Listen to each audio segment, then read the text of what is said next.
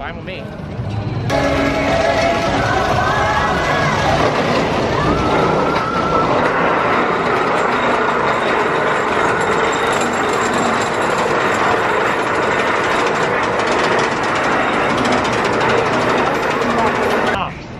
See what it looks like when we look at the sky. I just heard the brake set. The big magnets inside. Boom! C set. Yeah, kind of, yeah. Dispatching. They do have enclosed booths here. Yeah, that's true. So it turns out Steel Eel does this weird thing where the train can't fully park in the station until the train ahead of it clears the lift. I don't know why it was programmed this way, and it's technically not bad operations, just really poor programming, but it definitely did not set a good mood for the day.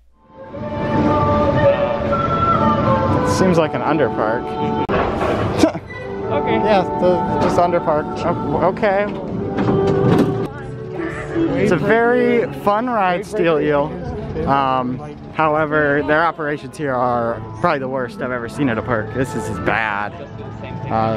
Some departments definitely care. Maintenance department for sure. They've got some very well painted, well maintained rides. However, operations are atrocious. Very bad. Very bad. All around, not just being slow. They just don't know their policies. Just very bad.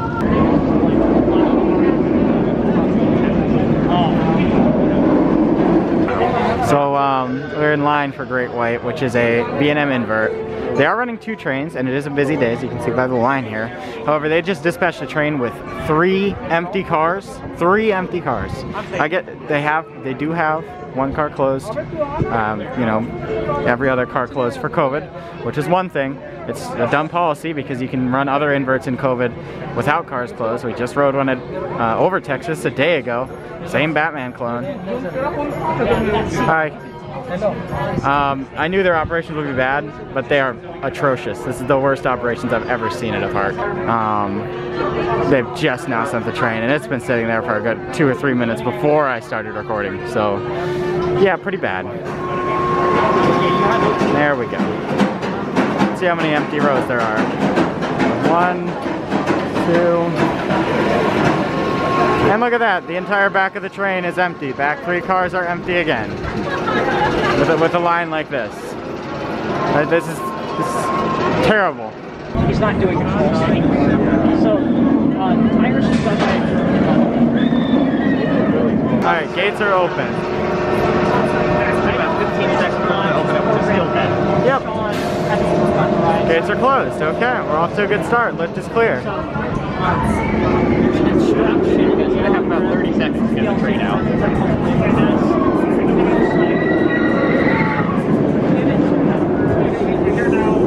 Rubber is starting to fill rows slowly.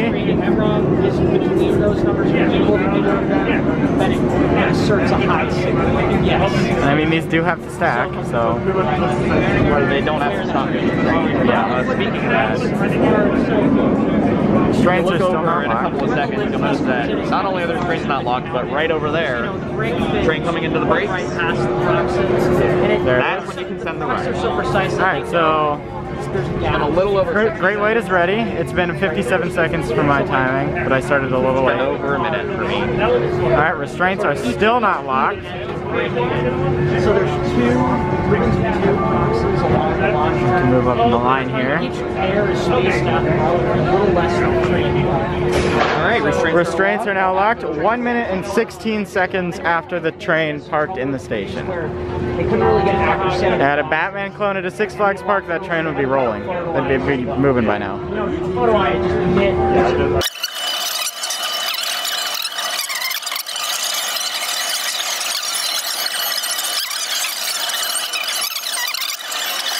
Now up to 3 minutes.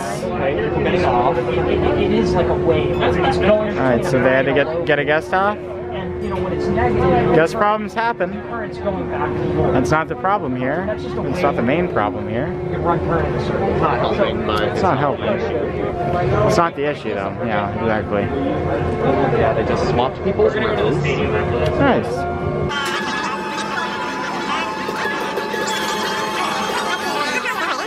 From the last time I checked in, I think. Yep. We're at 340 right now. Still got associates just gently walking back to safe zones. Alright, and then looks like we may actually get some progress about 4 minutes later. Yep, we're, oh, all right. Okay. Okay, is the floor dropping? One thing I didn't learn in school is like, There we go. And there's the floor. Okay, so the train sent 4 minutes and 2 4 seconds. minutes, 2 seconds. Oh, nice. Okay.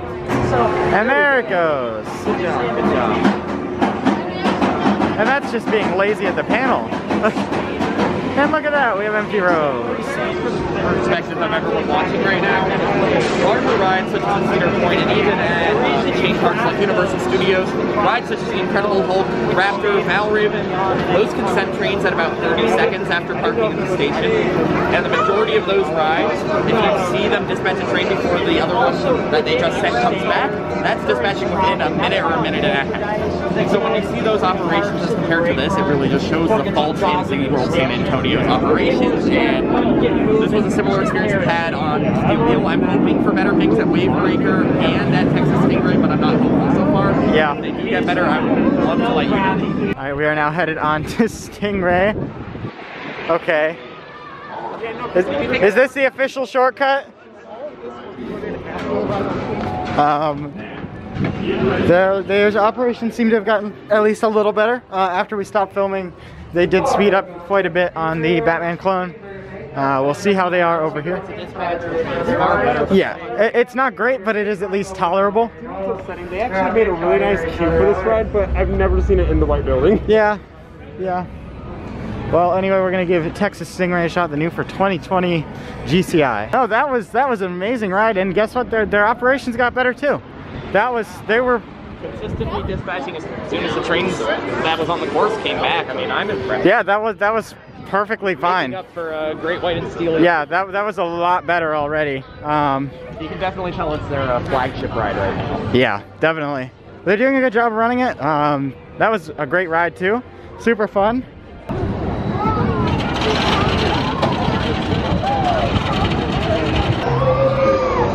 Kind of. I don't really want to record. My stuff's already in the locker. I don't want to record. You can record after you get your stuff out.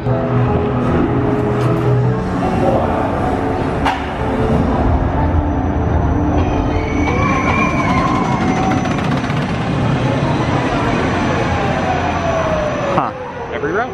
Except the front, for some reason. I'm sure they just didn't. Are now closing. So for anyone who just watched that, they closed the gates at interval.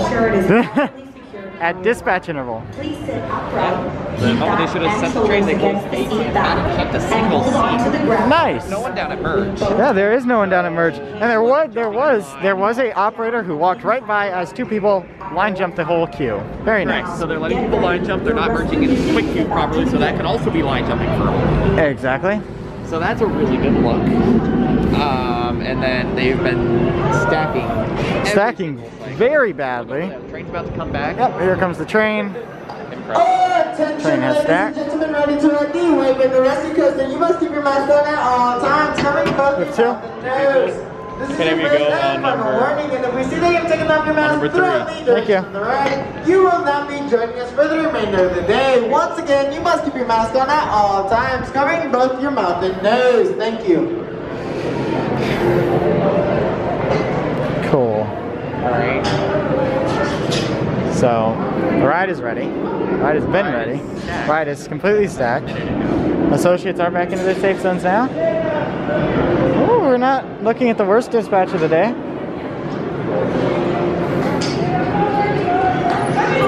Attention, ladies and gentlemen, just a friendly reminder that all bags must be left with a non-rider or the lefters by the Wavebreaker gift shop. 2 minutes is bad. 2 minutes is bad. That being said, that honestly was probably the best dispatch I've seen at this park all day. So we did just get a Wavebreaker. That confirmed what we saw over at Great White earlier today. These operations, I think, are pretty easily the worst operations we've both ever seen. Absolutely. It's definitely a perfect example of a decent park That could be so much that could be really good, could be a wonderful park. The rides aren't bad. Being absolutely ruined by horrible operations. It's genuinely ruining the guest experience. It's bad. The rides are great. I personally really like Steel Eel. I know Chase doesn't that much, but we all agree that Texas Stingray is a great ride. Texas Stingray is wonderful. Wave Breaker's a wonderful Wave Breaker's fun, yeah. Great White is probably the best B&M Batman clone I've ridden in a hot minute. But overall, there's just something wrong. There is something majorly wrong with this park. It feels too sparse. Yeah. Operations. I feel like I could excuse all of the other problems if the operations were decent. But when you... That's great, isn't it? Now, you were talking about a corporate feel. That about proved it. Anyways, pick up where you left off. Anyways, I feel like I could excuse everything else that's wrong with the park because genuinely they're small issues. But when you have a ride like Wave Breaker, they should be sending trains, what, every 60-ish seconds at interval, yeah. about? I don't know exactly what an interval is, but based off the timer on the screen, you have 65 seconds from when the train parks. When that timer runs out, at the very least, you should be hitting that. Yeah, or maybe a little slower since we were on 2, and that's probably potentially designed for 3. Yeah. So either way, it's fine if they stack, that's one thing. But if you're stacking and then you're waiting an extra 2, 3, 4, 5 minutes on top of that, like if you're waiting an additional 2, 3, 4, 5 minutes for no discernible reason. No, there was no reason. You never have to move a larger guest yes. one seat to another, back to the original seat, and then kick them off. Yes, so that was something we saw at Wave Breaker. They just cannot deal with guest issues at all. They slow down the whole operations process. It's genuinely just an infuriating experience riding rides here. And from my background, I really like SeaWorld parks. Like, I love SeaWorld Orlando. It's one of my favorite parks I've ever been to. I was really wanting to like this park, but I genuinely can't. No matter how hard I try, I can't excuse some of these operations. I'm gonna go ride Steel Eel one last time, and then we are leaving. We're gonna go to Six Flags Fiesta Texas, because even that should be a million times better than what we've experienced here. Personally, I think if you have 2 days in Texas, San Antonio area, and you want to hit 2 parks, hit Fiesta and hit ZDTs, because it's better than this. So I thought I was going to ride Steel Eel one more time, but no. They don't stagger sanitations here, and when they do sanitize, they do it extremely slowly. So yeah, they don't stagger sanitation, so it's all the rides go down at once, which, you know, Cedar Point didn't do that either, but the difference is Cedar Point can sanitize trains in 5 minutes. At Magnum, we could do it in about 5, a little under if we were fast. Here it's consistently taken about 15 minutes. 15 minutes off every hour where the rides are completely not operational. They're still allowing people to queue for them. Yeah. Which they weren't even doing earlier, so, right. I mean, that's an inconsistency at Steel Eel. Yeah. It led to overflowing non-distance lines at Great White and Wave Breaker. Yep. And it's about to do the same thing at Steel Eel. A couple of people went to go see the shows. If the shows are worth it, yeah, then we will let you know. And for some people, that may be. People, shows are worth it. Animal exhibits are worth it. Yeah, the water park may be worth it if you combine the main park and the water park when they're both open. Yes. However, for us today, for us who are people who like rides, and I'm sure most of you are as well, it's unfortunately disappointing. Yeah, it's a very underwhelming, and the lack of care, the guest experience is just atrocious. It really is. Really ruins the whole park. But yeah, that'll wrap it up here from SeaWorld San Antonio, and we'll see you at Fiesta Texas.